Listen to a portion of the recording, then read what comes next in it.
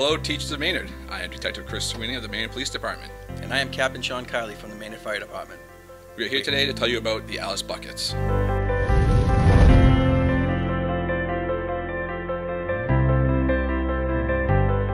Each classroom space will have an Alice bucket stored out of sight.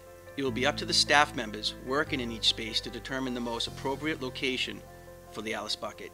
It should be accessible. All the tools in the bucket will have multiple uses, and we'll be showing you some of these uses. Please remember that the Alice protocols give you the authority to make decisions to keep your students and you safe. This applies not only to the protocols, but also the use of these tools. Let's talk about the tarp.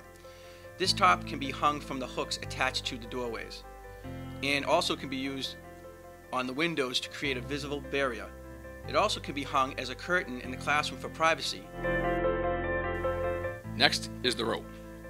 This can be used to secure a door by wrapping it around the hinge at the top, or tying the handle to a secure anchor point. Students and staff can also pull on the secured rope should an intruder attempt to enter your space. It can also be used to hang the tarp for a privacy area. Moving on, flashlights can be used in the event of a power outage. Like many of these items, the flashlight can also be used as a projectile for a counter strategy. While these are LED flashlights intended to last a long time, teachers should check the batteries in the flashlights at the start of every school year. Toilet paper. I'm sure we can all figure out what to use this for. Other than its obvious purposes, this too can be used during a counter. Also in the bucket is a window punch. This is similar to a device you may have in your car.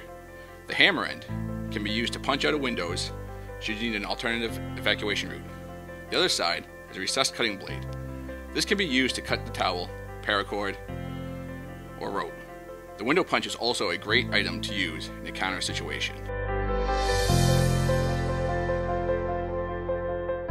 The final items in the bucket are a hand towel, first aid kit, and water bottles. These have multiple uses. The towel can not only be used to clean up as needed, but also it is a great tool to hold pressure on an open wound. Additionally, you have access to a first aid kit. The items in this include things such as non-latex glove, bandages, tape, gauze, and a cravat. This cravat can be made into a sling and also be used as a tourniquet. These will be stored in a Ziploc bag.